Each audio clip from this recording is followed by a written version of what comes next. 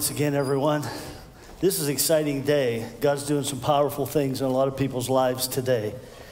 You know, I have a special announcement to make.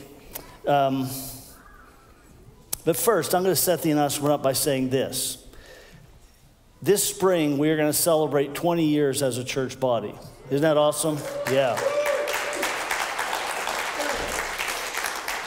Yeah, Lori and I planted this church in the spring of 2001, had our first prayer meeting sometime in March, that had our first open service in the beginning of June, and God's worked really in exciting and powerful ways here. You know, the Vineyard movement has long been known as a church planting movement.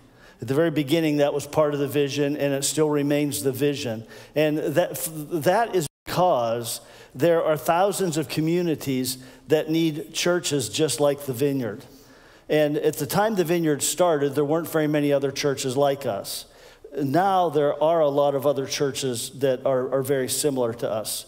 And so we're really thankful for that. But there are still communities that need good churches that take the same approach that we do. One reason church planting is so important is that more people come to faith in Christ, more people get saved and find Jesus in a church plant than any other vehicle of the church that we have to use, any other program or anything else. When you start a new church, there's just a cluster of people that come to faith in Jesus.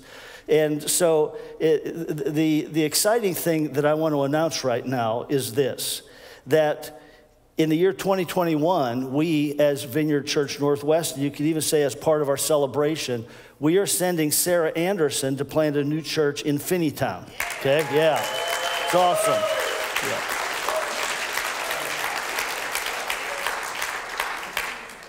Yeah. Sarah's had this on her heart for a lot of years, and she's been preparing for several years. And we've all come to believe that this is the right time for this to happen. And it's not the first time we planted a church. We were involved in starting a church in Guatemala. We're currently working in church planting in Zimbabwe. We sent Minor and Isis Canal in cooperation with Lavinia in LA to Price Hill. We as a church were the sending church for Dale and Wendy McMillan, who are now in Dallas, Texas, pastoring a church that they went there to start. But now it's Finneytown. That's where our focus is going to be.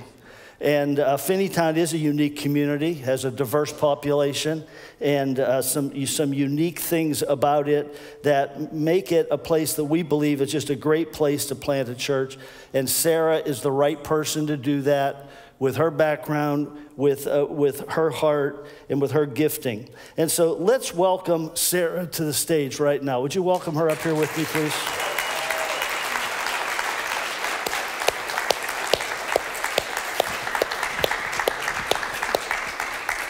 Well, thank you. Good morning. Yeah, Finneytown. You guys may not know, but my kids are fourth generation Finneytowners. My family has been in Finneytown for many generations, and it's a community that's close to my heart. I've lived there for almost my whole life. My husband is currently serving as one of the school administrators in Finneytown as well. And I have been a part of this community, this Vineyard Northwest community, for 14 or 15 years. And so the DNA of Vineyard Northwest is deeply embedded in my heart.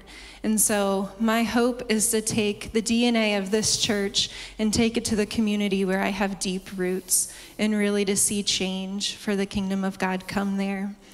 As Van said, Finneytown is a wonderfully diverse community, and it's a small, special little place that's close to my heart. So I've been hard at work behind the scenes. We have a logo, Vineyard Finneytown. We also have a website that we started, vineyardfinneytown.org. You can go there if you'd like to get more information about the church, about the vision and timeline and things that are going to be happening. And we've been working on just different practical and financial and legal matters, kind of to set the stage so that in the new year, we can start to gather some people to go and do this with us. Yeah. Awesome. Sarah's going to be speaking actually next Sunday, but she'll be speaking in mid-January where she shares her vision and heart for Finneytown and church planting. And then after that, we'll have 3 different information meetings so that anyone who's interested can learn how they can be part of and supporting this new church plant. And right now, I would see 3 main ways. First of all, obviously pray. That's something we can all start doing right now. Second, give. You can give to this church plant, and we're going to have an offering. We're going to make that part of our 20-year celebration in April, and we'll take up an offering for Sarah. But you can give to this now if God puts that on your heart. And of course, the third way, and the thing that Sarah will be looking for, will be people that when she shares her vision, it lights your heart up. And it excites you, and God says to you, I want you to be part of this. And so that's what we'll be looking for as Sarah gives her vision message and then those information meetings, is people that will be actually called by God to partner with her. And you get a group of people that have the same vision and mission and the call of God definitely on their hearts together, and the sky's the limit. And so let's just give it up for Sarah again. Bless her, bless you. Okay, we can leave.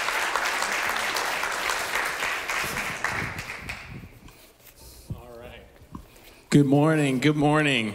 Let's give it up one more time for Sarah, Grant, and their family. So excited, that is awesome. Well, good morning, Vineyard Northwest family. I'm Orlando, if we haven't met before. And we just want to say welcome, especially those that are visiting us for the first time, those joining in the live stream. We want to say welcome to you. We're so glad that you're joining us today. So let's give them a round of applause.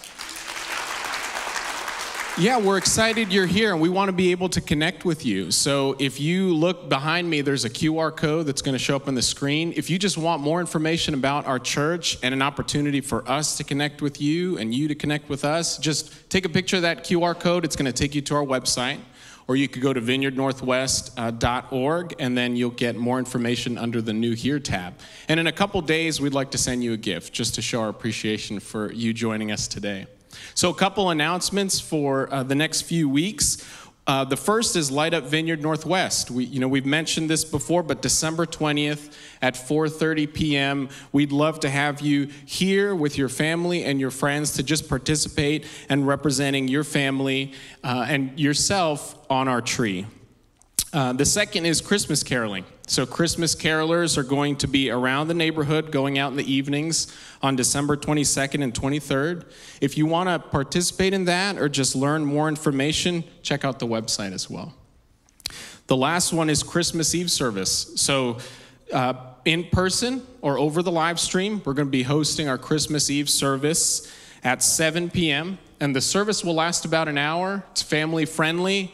And then we understand that there may be some of you joining the live stream even today that are taking your own pace in assimilating with in-person gatherings. So if you want to participate in the Christmas Eve service from home through the live stream, we want to participate with you. So if you would just email sherry@vcnw.org, we'd love to send you a prepackaged, sanitized communion cup, candle to light as we all sing Silent Night together, and then glow sticks for the kids, just to participate with us. And again, enjoy just the Christmas season and what God is doing in our community, what he's done in the past, what he's doing in the future.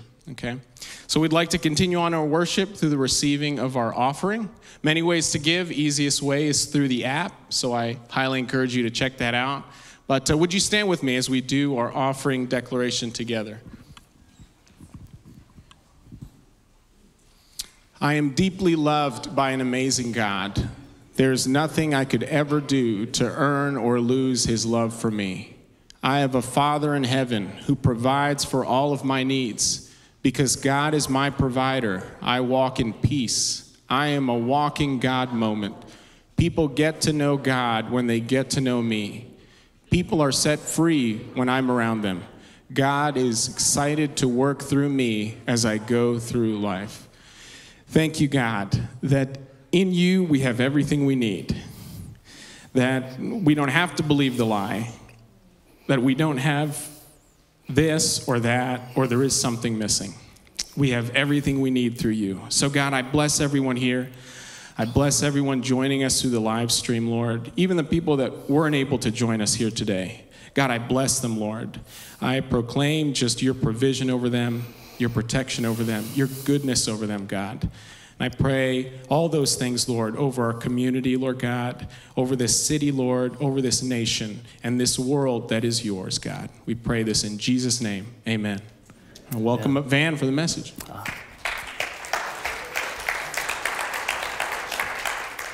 Thanks, Orlando.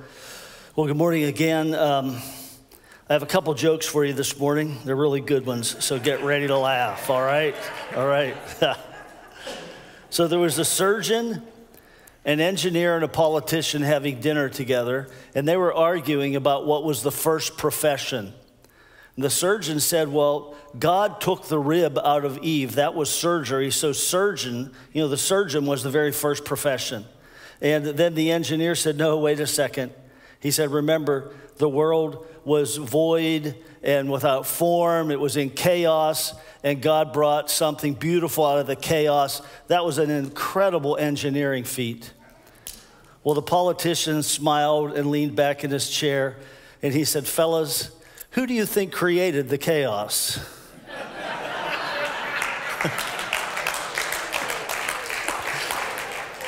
That's just too real, isn't it? It's nonpartisan. That was a nonpartisan joke. Okay, there was a young pastor that was talking to his church about preaching and trying to get feedback from them, and he had a church meeting. And he said, all right, I want to ask this question. In your opinion, does a good introduction and a good conclusion constitute a good message? And someone called out and said, if they're close enough together.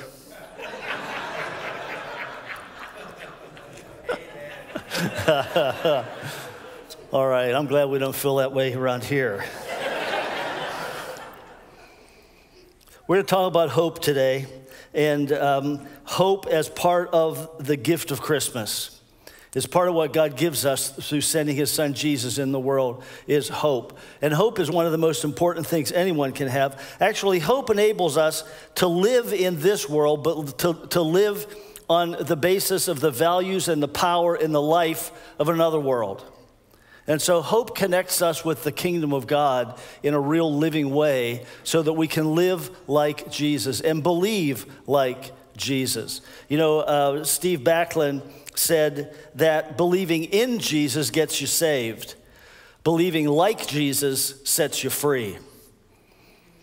And you might not have thought of that before, but Jim was talking about lies earlier that we can believe. And there's so many different lies we believe about our identity, about our value, our worth, about the potential for our lives. And what we need to do is to look at what the Bible says about all of that and believe God's truth, not what we were brought up with, not the voices from the past, when we were growing up with other kids that were as insecure as we were, but believing what God says today. And that gives us hope. In 1979, I was graduating from seminary, and Lori and I were about to move from the seminary town, Warsaw, Indiana, to a suburb of South Bend, Indiana, where our first church was. And we had a baby due September 7th. And so we had prayed that God would enable us to move before the baby came. And this was at least August 7th. It was like into the second week of August, in that range, less than a month to go before the baby's due. And I remember Lori saying, I hope we get to move before the baby comes. And I thought, Lori, honey, sweetie, there's no way we're going to get to move before the baby comes. It could take us a month. We don't even have anyone making an offer on our house right now. And once we get the offer, it could take weeks for them to get approved. And then we have to buy a new house up there and get approved for a loan there. It's just can't happen. I'm telling you, within like 2 days after she said that, we got a call at 9:30 at night. Our realtor said, I have a couple in my office right now that want to buy your house. They want to give you the full asking price, but we have to close the deal tonight.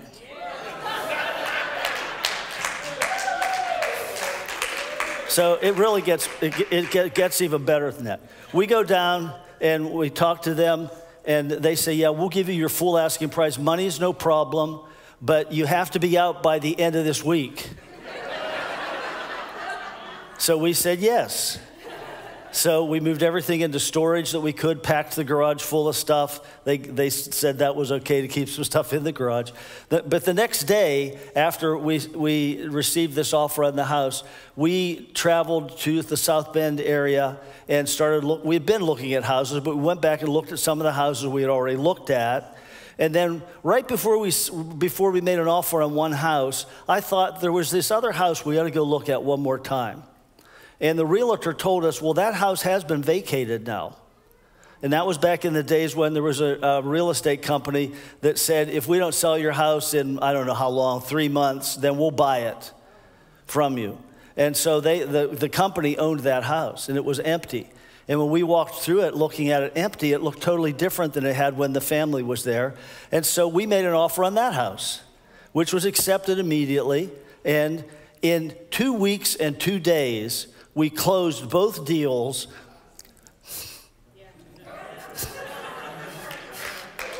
And we had moved into the new house. I think God was in heaven looking down at me when I was telling Lori, silly girl, this can't happen. And God was in heaven saying, silly boy, just she's trusting in me. She's putting her hope in me. And so just stand back and watch this. I think that's an illustration of hope. Hope is more than saying, I hope we have a mild winter, or I wish for this, or I blow out the candles and make a wish. It's not that. Cross your fingers. Hope is in God. So hope is a substance. It is a substantial thing. Not just a whimsical thought that I have, although it might even be a great thought, but that I am wishing would happen. In fact, in the Old Testament, one of the words that's used for hope originally started out meaning to measure something, to stretch a line from one point to another point. It could be like a carpenter in the carpenter shop, or it could be someone measuring from here to the parking lot. But you take a line and you stretch it from here to there, a straight point. Now, that word came to mean hope in Hebrew. And what the way it related was this, that you're stretching your mind and your heart into the future and attaching it to God. That's what hope is. It's stretching your mind and your heart into the future and attaching it to God. So here's a definition I would give. Biblical hope looks to the future and it sees God there. Okay, it looks to the future and it sees God there. What does that mean, to see God there? Well, it's like God's there waiting for you. He's here, but he's there waiting for you. And he has a bushel full of promises for you. And he's waiting there for you in his goodness and in his power, in his faithfulness, and in his life, and in his love. And with a desire just to be so close to you.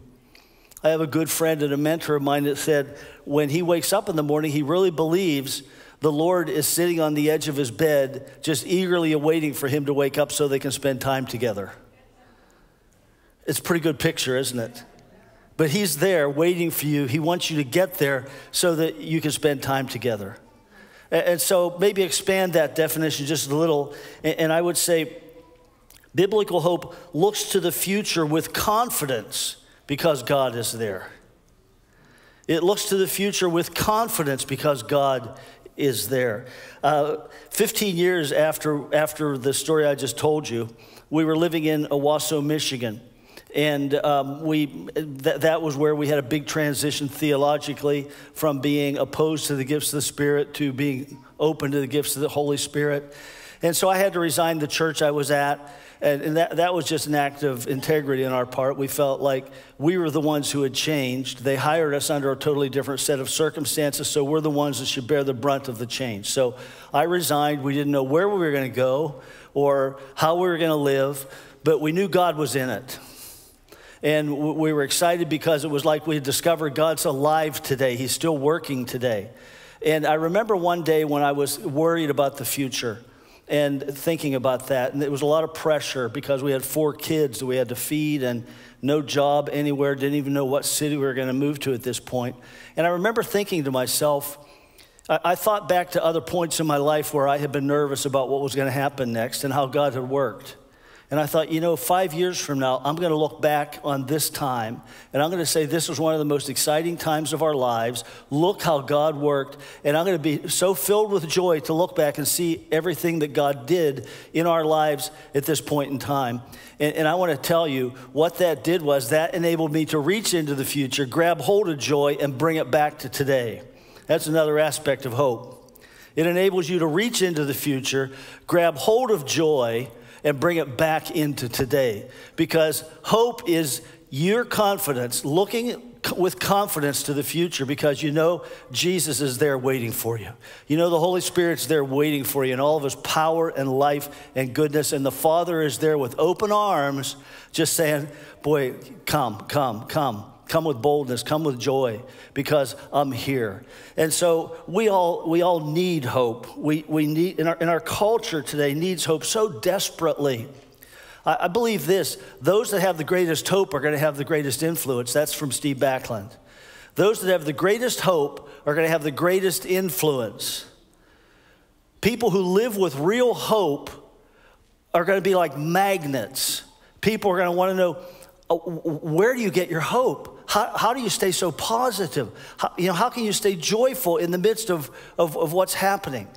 And so this whole concept of hope is going to be really key to the revival that's coming and to each of our lives, to our church's life, as we look ahead to it. Now, Lamentations 3, verses 21 and 22 are a real powerful verse here. Many of you have memorized this, I'm sure, over the years. But Lamentations is a book that the prophet Jeremiah wrote. And of all the prophets, I think Jeremiah probably had the roughest job, because he was the prophet during the years that the nation of Israel, both north and southern kingdoms, just declined in morality. Morally, they declined. Spiritually, they abandoned the Lord, and they're just falling further and further and further away from God. And so that's a pretty rough job to have, to be the prophet in a setting like that. But one of the things he had to tell them was, look, judgment's coming. And in the Old Testament era, that was just a big part of how things functioned. And we're under a different covenant today. And when a person receives Jesus, they get a new heart. And so that new heart is what God deals with. He doesn't deal with the outward as much. He deals primarily with the new heart that we get. And so, but Jeremiah is telling them that. And what happens is the nation of Babylon, the kingdom of Babylon, comes down and conquers Jerusalem. After a long siege where thousands of people starved to death, the nation was conquered, and they carried off all of the educated, wealthy people. All they left was the poorest of the poor in Palestine. And so Jeremiah stayed in Israel. And as he's there, he's still prophesying. And he writes this book called Lamentations, his lament over what had happened to Israel and his broken heart. He just shares his brokenheartedness in that book. But he also shares tremendous hope in that book. And here's one of the things he says in Lamentations. And so you have to understand the context, okay? The context of the nation falling apart, the nation declining morally and spiritually and ethically, the nation just everything going bad there, and now actually being carried off into captivity. And Jeremiah writes this, and he says this. He says, it's as if he's saying, look, when I think about all of this, bottom line is this: I recall this to my mind. This is what it is. Therefore, I have hope. I recall this to my mind. Therefore, I have hope. And here's what he recalls: the Lord's mercies never end, for his compassions never fail. They are new every morning. Great is your faithfulness. He says, I remember. Lord's mercies never end. His compassions never end. His faithfulness never ends. It all is recycled every day. Every day you get up, it's brand new experience. It's all there fully for you. It's not like he's expended so much of it over the last 2,000 years he doesn't have any left. It's not diminished by what he gave you yesterday. It's there in its fullness every day when you wake up. So he's saying tomorrow, it's all there. The day after that, God's there in his mercy and his compassion. Because he says every day, he says they're new every morning. A week from now, they're brand new. A month from now, a year from now, 5 years from now, God doesn't change. God's mercies are new. And God is there. Jesus will lead you. The Holy Spirit will be there to empower you. He will be there to guide you, give you wisdom for how you are to conduct your life. He will be there in his presence, giving you his love and his reassurance of his goodness continually. And this is so important. And it was so important for the Jews that had been carried away into captivity. Daniel, who was one of the prophets of the Old Testament, he lived in Babylon. He was carried away into captivity, and that's where he lived. He lived in a pagan kingdom. He served a pagan king, and that was not friendly towards his religion. And yet Daniel thrived, because that's part of the confidence of hope, is that even if the worst happens, I'll still be okay. Even if the worst happens, I'll thrive, because God's with me, because Jesus is going to be there. And so Daniel here in Babylon, he thrives and rises to leadership because of his absolute integrity and the spiritual gifts that God had put into him. So Joseph, another illustration from a different era. Joseph, sold into slavery by his brothers, betrayed by family, becomes a slave. Then he's accused by his master's wife of having made improper advances to her.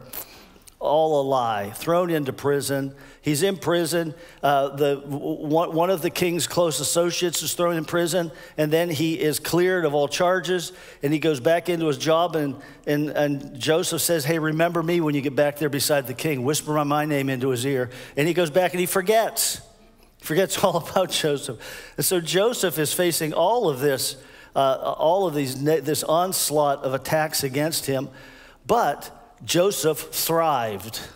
Do you know that? Joseph thrived in that situation because he kept his heart with Jesus. He kept his heart with the Lord. And he had this confidence in God's presence with him, so that everybody around him recognized he was someone special. Even when he was thrown into prison, he became the chief prisoner in charge of all the other prisoners. And so here's the thing. We look to the future with confidence because God's going to be there with us. And I believe the future is going to be good. I believe the future is going to be better than the present, and I have power to help make it that way. That's another Steve Backlund statement. I believe the future is going to be better than today, and I have power to help make it so. But even if it's not, I'm going to thrive. If I have to thrive as a Daniel or as a Joseph or as an Esther, then I'll thrive as a Daniel or a Joseph or an Esther. And that invitation is to each one of you as well. Just put your hope in God. Our hope is in God. And I look to the future and I say, he's going to be there, so it's going to be okay. And there are going to be good times in the future. Don't get me wrong, I believe there will be. But even if the worst happens, I'm going to be okay. I'm going to thrive because he's there waiting for me. And his promises are sure and never end.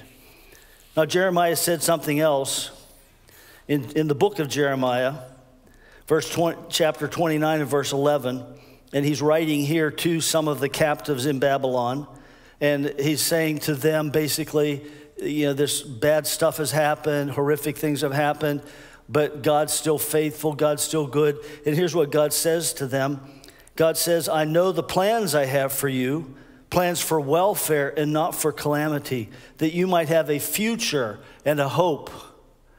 And so there's always this looking ahead, seeing God there, and that gives me hope. And I walk in hope, because hope is living with confidence, looking into the future because I see God there. I think that's how Mary responded to the angel as she did, just to tie this into Christmas a little here, the Christmas story. But when the angel came to Mary and said, all these things are going to happen to you, and on, you're going to have a baby and Holy Spirit and name Jesus and etc. And Mary says, how can these things be? And the angel says, nothing's impossible with God. And Mary says, behold, the handmaid of the Lord, let it be to me as you've spoken. When she said that, you realize she was giving up dreams. She was giving up the dream of having her first child with Joseph. Gone. She was giving up the dream even of having a relationship with Joseph because she didn't know how he's going to respond to this. And as we know, at first he responded, poorly. She's giving up the dream of living her life as a life of integrity and not having anyone question that, because now there are questions. And do you know that even in the ministry of Jesus, there was a time Jesus was contending with the Pharisees, and they could never win arguments with him. And so at the end of the argument, they say, well, at least we're not born of fornication. Do you know what? They had sent people to investigate Jesus' life. And they had talked to neighbors and people who were alive when he was born, and they shared with them the questions about Mary. And so she lived with that as a shadow over her life for the rest of her days. Then on top of all of that, the census, she doesn't know it's going to happen yet, but she remains faithful through that. This census where she's 9 months pregnant, and she's going to take a 90-mile ride on a donkey through some of the roughest terrain you can imagine. How many of you women would like to do that? I mean, how many mothers here would say, boy, that sounds like the ideal. As long as my midwife's there. As long as my midwife is there, I'd be okay. But she was leaving her midwife. She was leaving her mother. She was leaving her aunts and other family friends that would have helped her deliver this baby. So she's walking away from all of that because she knows that God's in the future. She's looking ahead. She's saying, if you're in this, then I'm for it. God, you're good, you're faithful, I love you, I trust you without question, and if you're in it, then I'm for it, I'm good with it. And that's how hope enables us to make decisions, because we know God's there, and we can follow God without question. Well, this whole story of hope extends to the world. In Romans 15:12, we read this. Isaiah, he's quoting Isaiah here, and he says, the root of Jesse, which is one of the names for Jesus, the Messiah, the root of Jesse will spring up, one who will arise to rule over the nations, and in him the Gentiles will hope.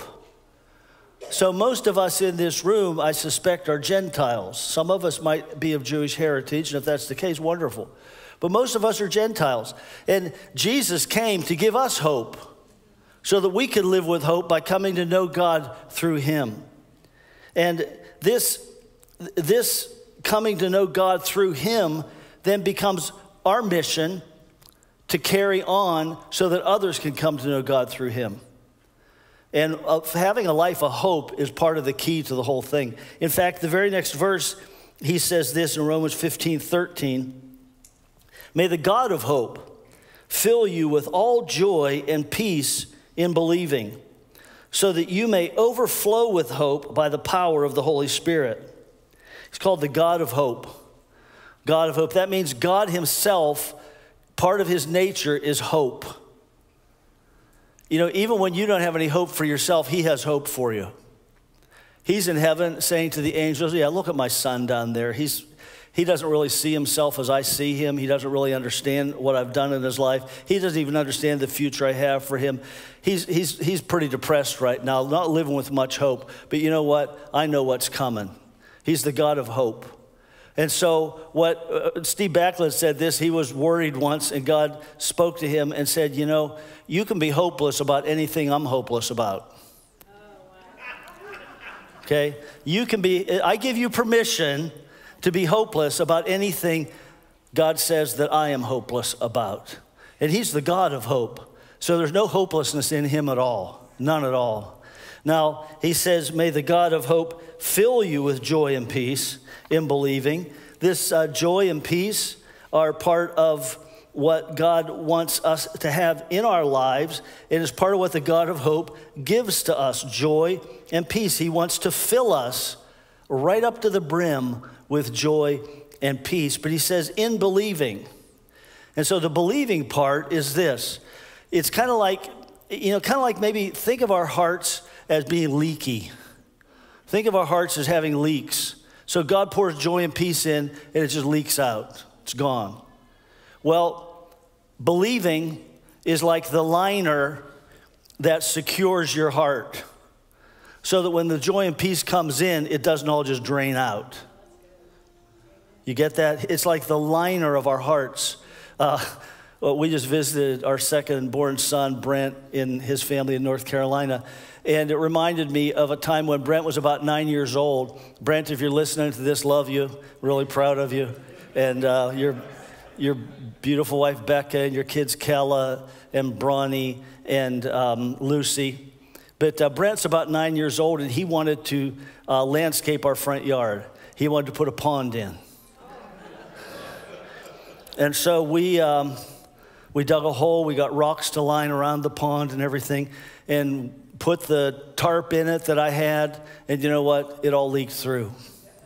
So we tried something else, and it still leaked through. And something else. And honestly, in those days, we just did not have the money to run to the hardware store and say, what will work? Okay, here's the cash. Give it to me. Let's put a liner in this thing that will hold. Everything leaked through because it was porous. And faith is the thing, believing, trusting in God is the liner in your hearts that keeps it from leaking through. Now, I got to tell you this, Brent now has a beautiful pond. Well, he had a pond, but now he has a stream in his backyard, and he found the right stuff to put down in the ground so that it all doesn't just leak away into the ground. But hear this, that faith, trusting in God, confidence in Him, believing in Him is what enables you to contain and maintain joy and peace. But that's not enough. He wants more. He wants more than joy and peace. He says, all of that so that you can overflow with hope. Now, with joy and peace, He wants to fill us with those, but hope He wants us to be overflowing in. And that comes back to this whole notion that the world needs hope so badly, so desperately, that the world needs people in it who are overflowing with hope. So that everywhere we go, there's hope just flowing out. Hope flowing out. I've told you this before, but a good friend of mine, Happy Lehman, and a key mentor in my life, said this. He said, you know, Van, he said, when I enter a room, I really believe the room gets better. Not because Happy is a great guy, but because Happy has Jesus in him. And Happy has faith that's containing peace and joy and exuding hope. And so when you walk into a room, the person with the most hope controls the atmosphere.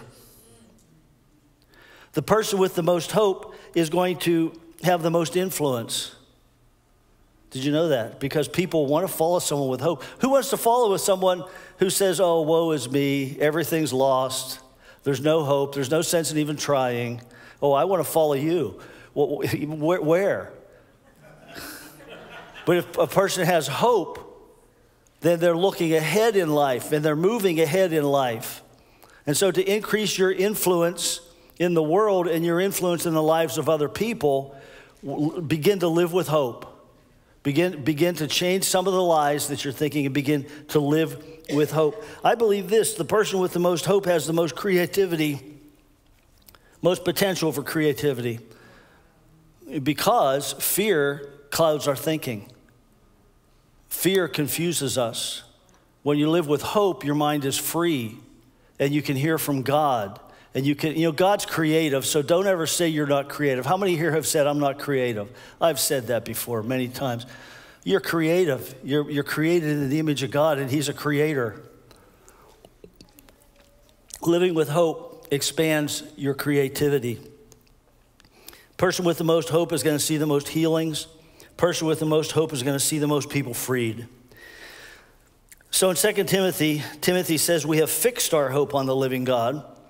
What that tells me is that hope is something that you get to put where you want to put it. And it's not just something that happens. Everyone puts their hope somewhere. You can put your hope in the economic forecast. You can put your hope in a philosophy, in politicians, in doctors, in scientists, and on the list goes. But where's your hope? Here, let me give you an illustration of what I mean by that.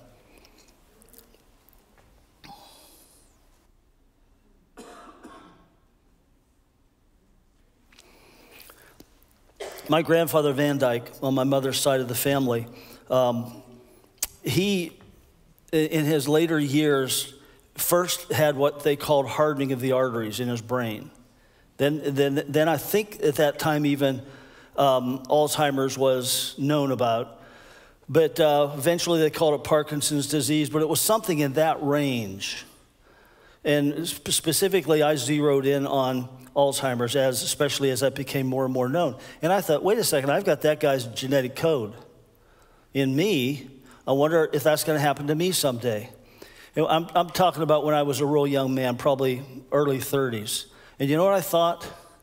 I thought to myself this. I thought, by that time, the scientists will have figured out a cure for it. Okay? Where was I putting my hope? In science. Did they come through for me? No. I put my hope in the wrong place. I should have been saying, hey, you know what? God's in charge of my future. I should have said, you know what? I'm going to live a healthy life, and even if the worst happens, I'm going to thrive. But I don't think that's going to happen. Do you know why? Because I have promises from God. In his word, he talks about healing, and he talks about life. And more recently, I just got a prophetic word that I'm going to live healthy to the end of my days, and I'm going to be active to the end of my days. And then the prophet who gave me this word said, you're going to die like a man running off the edge of a cliff. And so I believe that. That's where my hope is, in God, not in any scientific test or study or anything like that. Now, don't get me wrong. I mean, science has obviously done such, just fantastic things for us. And none of us would live as long as we are if there wasn't medical science available today and all of that. So, but that's not where I want to put my trust or my hope. My hope is in God. And so we fix our hope. We choose where we're going to put our hope. And so fix your hope on God. Picture yourself 5 years from now, finally getting there. And when you walk in the door, Jesus is sitting there with whatever you like, maybe a nice cup of coffee or tea or a shot of whiskey or whatever it is you would envision being a really great way to be welcomed, okay? Whatever you think would be a wonderful way to be welcomed. Jesus is sitting there at the kitchen table saying, hey, I prepared this for you. Come on in, let's talk. He's there. And He's waiting for you. He's going to be there with you no matter what. Now, just to end here quickly, two aspects of hope. Hope in the next life and hope in this life. And you know, in the Vineyard, we don't talk enough about hope in the next life because we're so focused on the kingdom coming now. Let your kingdom come, let your will be done on earth as it is in heaven. We're so focused on that we kind of minimize the whole idea of what the Bible calls the blessed hope. And so in that day, John, in 1 John says, we'll see him as he is. We will see him as he is in the fullness of his glory. And when Peter, James, and John saw Jesus in his glory on the Mount of Transfiguration, what did they want to do? They want to say, this is weird. Let's get out of this place. Let's get out of here. No, Peter wanted to build huts for all of them and just stay there. He never wanted to leave. It was so enthralling. It was so beautiful. It was such a wonderful, incredible experience. He didn't want to leave. So sometimes people will ask me questions like, will I get to go fishing in heaven? You know what my answer is? If, when you get to heaven, you want to go fishing, you still want to go fishing, then yeah, I'm guessing you'll get to go fishing, if you still want to. But when you are like Peter on the Mount of Transfiguration, you might not be thinking about fishing once you get there, okay? Maybe not. But the Bible says that he'll wipe away every tear from our eyes. There'll be no more death, no more mourning, no more crying or pain. For the old order of things has passed away. And the one seated on the throne said, I am making everything new. That's the blessed hope. It's coming. It's coming. And you get there one of two ways, okay? You get there either by dying or by being alive when Jesus returns. Either by dying or being alive when Jesus returns. And if you die, your body stays here, we bury it, but you go, you're the essence of who you are goes to heaven and to be with the Lord. But when Jesus returns, you know what's going to happen? The bodies are going to be raised from the dead. The bodies, the very bodies that we bury here. The very bodies that were cremated here. God knows where those atoms are. And he can gather enough of them to say, okay, I'm creating a new body. So it's going to be the very body that you have now, just like Jesus went into the tomb with an earthly body, he came out with an eternal body. He came out with what's called, theologically, we would call it a glorified body. So it's a body fit for heaven. These bodies aren't really suited for heaven. Something has to happen. It has to change. There has to be a change. And so when Jesus returns, it says the dead in Christ will rise first. I've often thought I want to be near a graveyard when that happens. You see the graves busting open and people flying up into the sky. You get ready to go next, because it says the dead in Christ will rise first, and then we who are alive and remain shall be caught up in the air together with them forever to be with the Lord. That sounds good, doesn't it? So 2 ways to get to heaven. Either you die or you're alive when Jesus returns, and you're changed. Now, there's hope in the next life, but there's hope in this life. And that's the primary thing I'm focused on. But hope in the next life gives you hope in this life, doesn't it? Hope in the next life gives you hope in this life. So, hope in this life. Psalm 27, 13 and 14 are 2 verses that are key to this. The psalmist says, I would have despaired if I hadn't believed that I would see the goodness of the Lord in the land of the living. Okay, when you're going through hard times, you look to the future and you see Jesus there and you say, I'm going to experience the goodness of God in this lifetime. It's not going to be just heaven someday. I'm going to experience God's goodness here in the land of the living. So hope. I want to leave you with these thoughts that hope is looking into the future with confidence because I see God there. And because I fix my hope on something, now we can say this: I see God there and I fix my heart to him. I'm attaching my heart to him. He is my hope. And when we think of that, hope says no matter what happens in the future, I'll be okay. No matter what happens, I'll be more than okay. I will thrive. I will thrive because Jesus is going to be in me. And it might be that if things don't turn out the way I want them to, stripping some of the stuff off of me might just move my heart into a deeper, closer relationship with him. And that's how I'm going to thrive. But we need to live with hope, folks. Okay, we need to live with hope. That's why Jesus came. Would you stand with me?